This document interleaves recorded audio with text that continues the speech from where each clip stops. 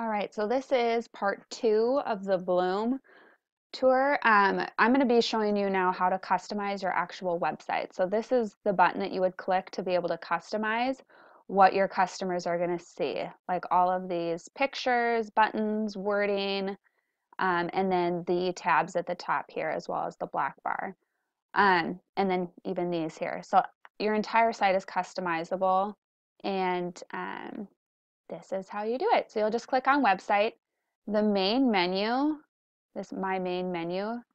These you'll be able to add here, so create a new page. What that will do is it will create these tabs here. So on a mobile device, you're not going to have those clickable tabs at the top, but what you'll see is these at the bottom on the mobile. So when we go back here, you'll be able to click on home. This one is just your automatic one, and you'll have all of these widgets on the side that you can drag and drop over here, and this is where you'll be able to customize things. So you can go in here and you can add words, blah blah blah. I don't know what. Okay, shop all the. I don't want to change anything. So you can drag and drop it. See how I'm dragging? You can see the gray pop up. That's how you will be able to add things in here. When you want to delete something, you can X out of it over here, or you can move it up and down and around.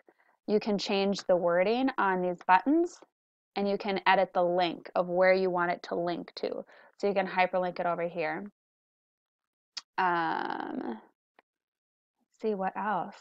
You can't change the colors, unfortunately, of these, but you have all of these different options, and I'm working on, or I've suggested them to add additional, you can even upload videos too, which I haven't done yet, but it's an option. So play around with what you can do in here. You can't change the colors, but I'm hoping that they'll add some more options so that we can change colors and stuff.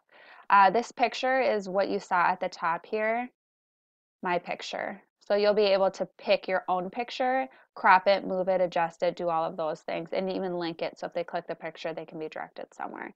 So we'll go back to the website, and you can actually, if you click on this button, it'll show you what your website looks like. So as you edit, you can click over here and see what it looks like to the customer to make sure that it looks all right.